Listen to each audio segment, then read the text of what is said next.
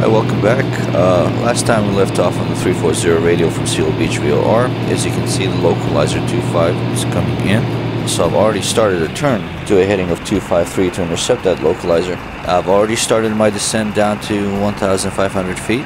Nav 1, I'm going to put the localizer, Hawthorne, 109.1, at a heading of 253 on the VOR 1 bug.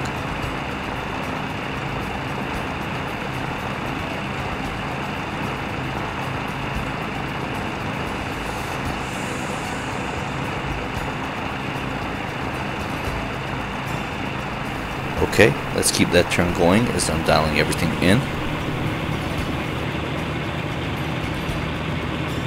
We'll identify it in VOR2. I will put the Seal Beach VOR in, 115.7, and a heading of 308 to intercept our checkpoint Hashi.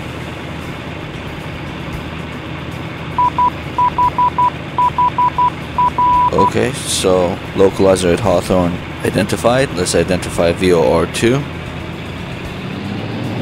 I'll start leveling off at 1,500 feet.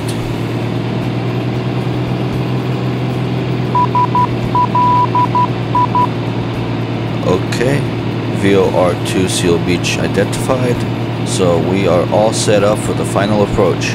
Okay, now the needle is centered, so I'm going to try to keep it as centered as I can. Only minor adjustments again. I'm already at 1,400 feet.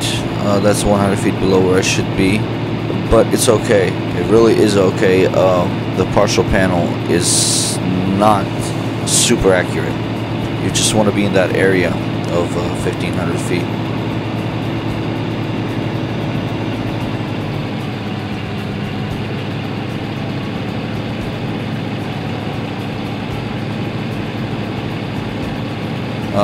Okay, this timer's not working. I can't reset it. That's okay. All I'm gonna do is look at the time.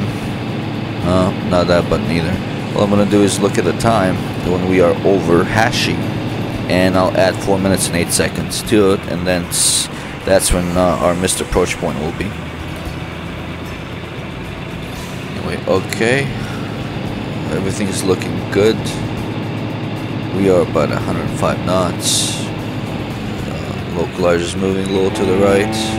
We can slow down a little bit just before Hashi because Hashi is about to come in. The flaps down. Okay. VOR2 is now centered. This is Hashi, and if we look at the time, it's 44 minutes 10 seconds. So at 48 minutes 18 seconds will be our missed approach point.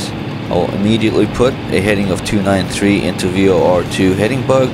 That way we can identify point Demon. And since we're past Hashi, we can start our descent down to 660 feet. Usually in IFR, IMC, if I had all my instruments functioning and I had to do a step down descent, I would descend at a rate of about 1,000 feet a minute. But when you're partial panel, you don't want to go and deal with extremes.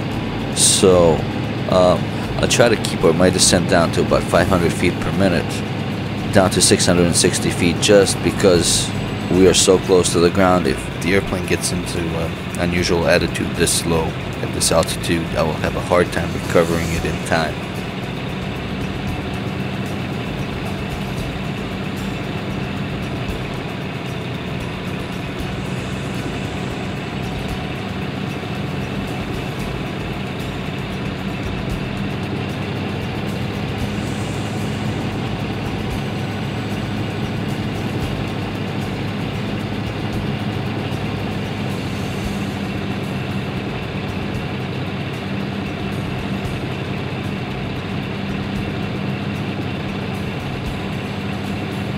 I will do my pre-landing checklist.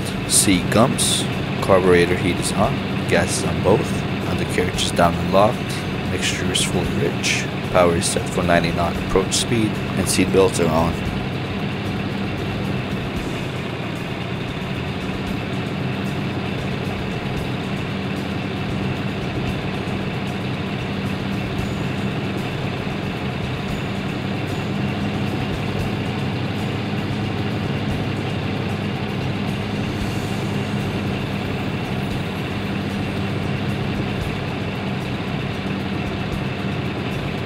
continue the flight. We look at the VOR2. The needle is slowly starting to come in.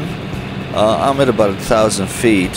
I can go all the way down to 660, but like I said, I want to do it very, very slowly. I don't want to give the airplane an unusual attitude at this point of the flight. So I'm going to try to maintain a heading of 253 as close as I can while I'm descending. Okay, so now the localizer is centered again. I'm just going to try to fly that heading of 253, but it's a lot harder than it looks. Okay, so the VOR2 needle is about to get centered, at which point I can go down to 600 feet, but no lower. Our timer is at 47:10, so I got 1 minute and 8 seconds before I have to do a missed approach. Localizer needle is a little bit to the right, so let's just move a little to the right to intercept it back again.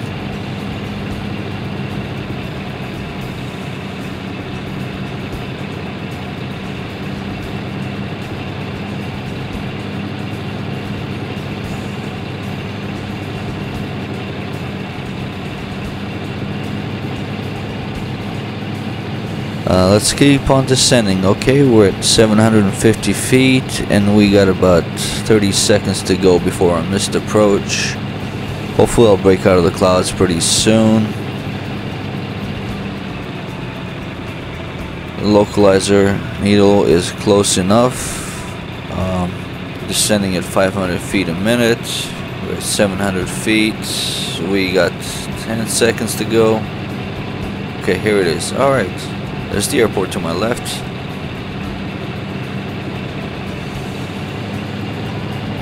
Okay, let's not climb into the clouds again. Alright, let's keep the airport in sight the whole time.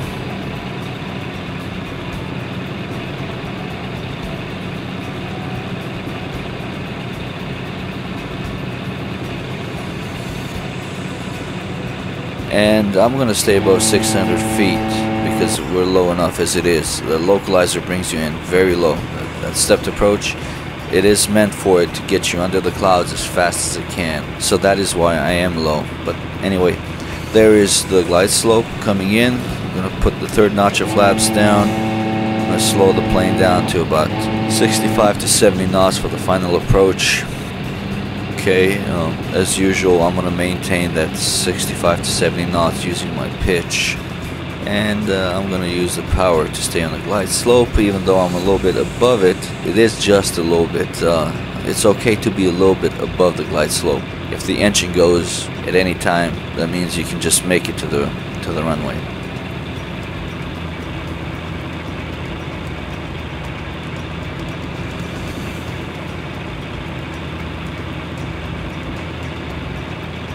So I'll reduce a little bit of power.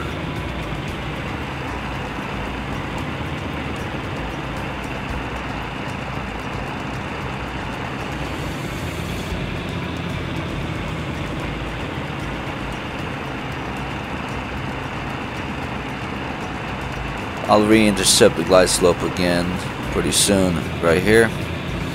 Just keep down on the center line. Look at the localizer. Look how accurate that thing is. It's showing me I'm 2 feet off the center line. That is very accurate. Alright, so here we come in. Look at the windsock. We got pretty much headwind. It's flare. Let's keep that nose up as long as it wants to fly. Touchdown. And that was not bad. Hey, we made it safe. Yeah, not bad. Not bad at all. Let's take a look at the track. Oh my god. What did I tell you? Look at that. Look at that. That's not bad actually. That is not bad at all. That's pretty decent. You can tell from this diagram where I had the vacuum failure right there. But I got pretty close to the VOR, so that's good. Anyway, I am a simmer, even though I'm a pilot. So I do like to watch myself landing. So that's a nice flare about 5 feet above the ground. Keep the nose up. Nice touchdown. Nice touchdown. Actually, that is how you're supposed to do it. I'm not kidding. That is exactly how you're supposed to do it. Textbook. So thank you guys for watching. Hope to see you guys soon, and see you later.